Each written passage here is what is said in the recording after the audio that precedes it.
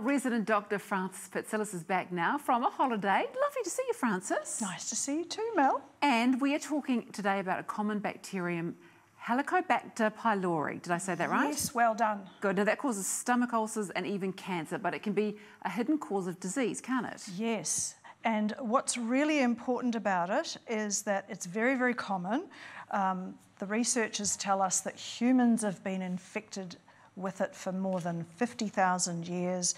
It was first identified in the early 80s, and about 20% of New Zealanders have it, 1 in 5 people. Fewer Europeans, more Maori and Pacific Island people. Right, so it's fairly common then. Oh yes. Is it good or is it bad? Well, we have mixed feelings about it. We know that it was the first cause of a cancer discovered, right? That sounds bad. Well, yeah, I mean, the concept of can a bacteria give you, or an infection give you a cancer? Yes. And I don't think at the time people really thought about that. They thought people got stomach ulcers or gastric cancer from stress and things like that. But now it's the cause of gastric cancer. So from that point of view, it's bad and it causes stomach problems. But from the point of view that it protects you from multiple sclerosis, asthma and allergies. So we've got a situation where the researchers are saying, well, it does some good stuff here. A whole lot of people are infected with it. It does some bad stuff that we've got to be careful of.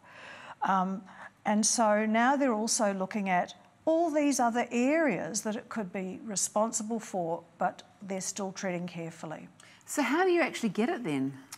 You get it from close contact. You usually get it in childhood, sharing, being close, not washing your hands. But look, I've even had adults who've come to me and said, look, I think I know I've got what my friend's got, and there you are, they had it.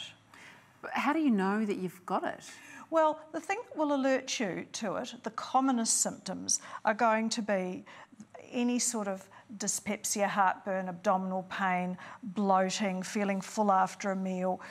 If you have got discomfort when you eat or after you eat and you've got an ulcer. And also what you must not miss is any new symptoms of your stomach, any new pain. If you've got a family history of stomach cancer, if you've lost weight, you have trouble swallowing, you absolutely have to go and check this out with the doctor. So this is the bug that causes gastric ulcers and stomach cancers? And yeah, so gastric is the same as stomach. Mm-hmm. And it also causes gastritis, which is an inflamed stomach, and it also causes heartburn, so all the stomach things and the bit after it, the duodenum. So what other things should you be worried about it? I mean, is there anything else that you need to be concerned? Because what the researchers have firmed up on is that it's a sneaky hidden cause of iron deficiency that no one's worked out why you've got it, or B12 deficiency that no one's worked out why you've got it. Right? So with both of those, you don't sleep well, you get tired. With iron deficiency, you get heavy periods. You get anxious with both of them. So hidden cause. And there's an autoimmune condition called immune thrombocytopenic purpura. Yeah, I know. That means low platelets. Okay. So, and then migraine.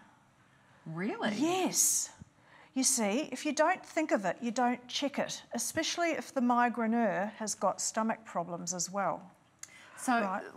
Because you don't often think about your migraine being associated with your stomach, do you? No, and you know, the thing behind all of this is that this bug causes local problems to stop you getting your iron and your B12, right?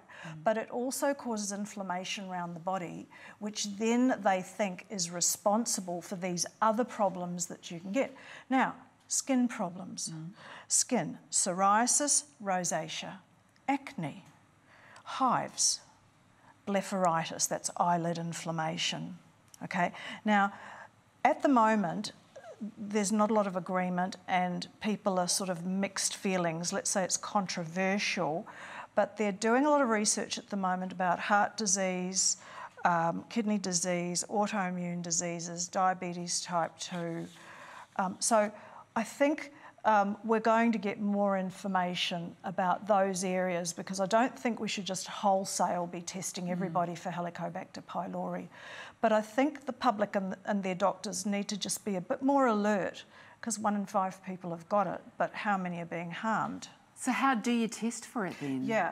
Now, if you're having a gastroscopy, which is a scope into your food pipe, your esophagus, stomach and duodenum, if you're having that, they can easily take samples from a couple of parts of the stomach and they can test then.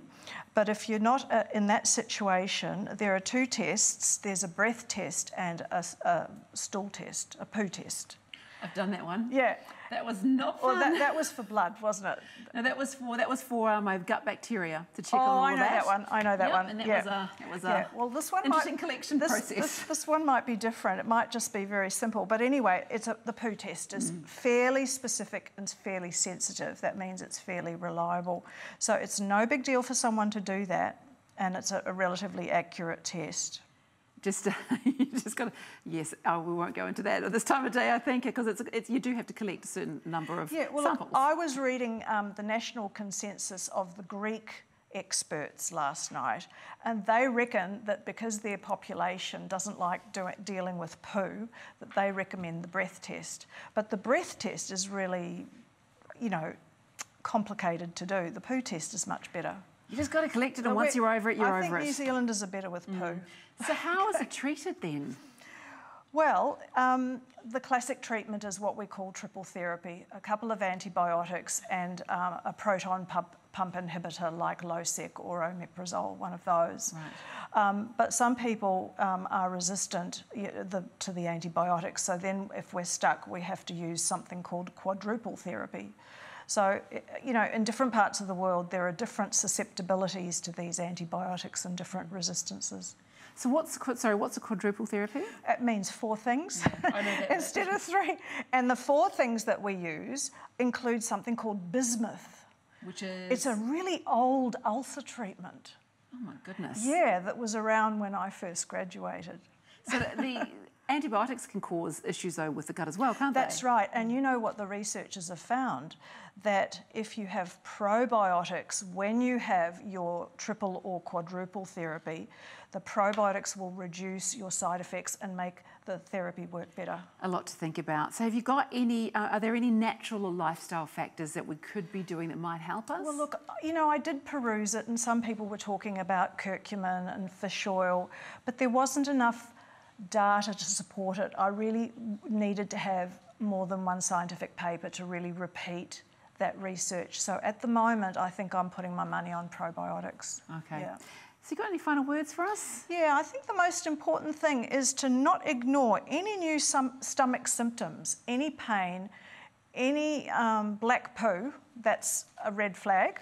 Right. And be prepared that this bug could be a hidden cause of things that you hadn't thought about. So that's one of the things that you really need to be doing is, could gross a few people out, but you got to look at your poop, don't you? Well, absolutely. Before you flush, my have a children, look. this is probably going to gross you all out. My children sometimes take photos of it and send it to me. Well, that's good. They're making sure that you're satisfied, that you're happy with it. I didn't need to know, but I guess I do know. Dr. Frances, thank you so much for joining us today. Pleasure. Now we're going to see Frances next week, and if you are concerned about anything discussed this morning, please contact your own healthcare professional.